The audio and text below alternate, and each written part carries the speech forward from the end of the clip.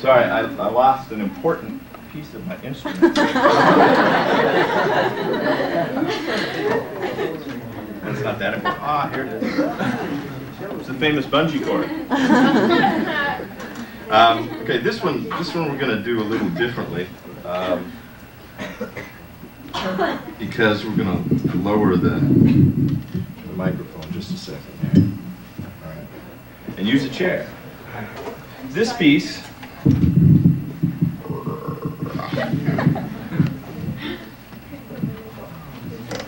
high tech. Okay. This instrument that you can't see now that I've sat down is called the Dulcimer, and it is a mountain instrument. It's an American instrument, very simple. It only has 3 or 4 strings, and it is what we call a modal tuning. Now, I use the bungee cord as a way of keeping it attached to my leg. Actually, I invented this method of dulcimer playing. I found when you're playing in bars and places, you often need to be able to move quickly. And so this way you could, you didn't have to worry about it, it was already with you.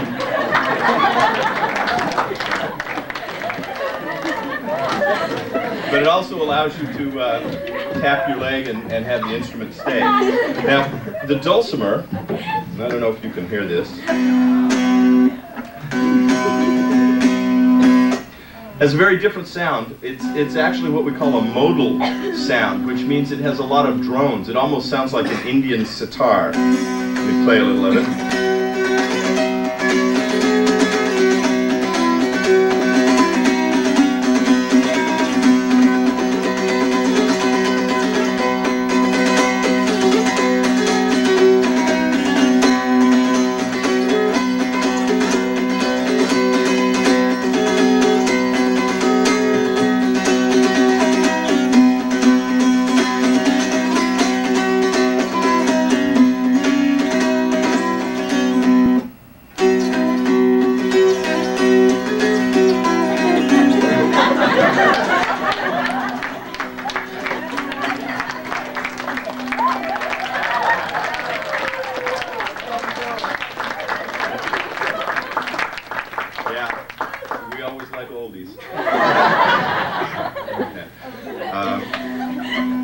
That's one way of playing this piece, using a noter. Actually, originally, it would be plucked with a feather.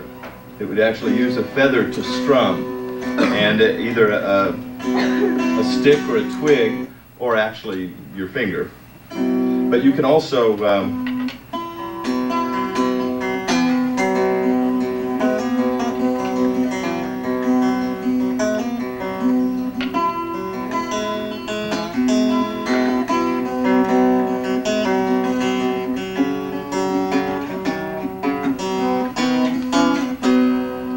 strum it and chord it, which gives it a different sound.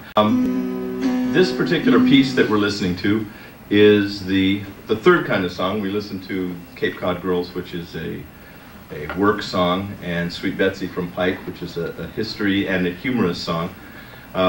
Incidentally, you notice the attitude toward women in that piece. It was somewhat disparaging, you know, it was comical. She gets drunk and makes a show. But at the same time, what quality was kind of overwhelming in everything about her? What'd you notice about her? Like the Indians and stuff.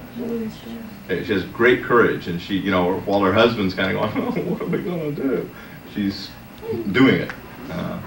And that is a reflection of that really a change in attitude, that the pioneer woman changed how America looked at women, because they were able to accomplish things that had not been done before, and if it were not for them, then men would not have accomplished what they accomplished.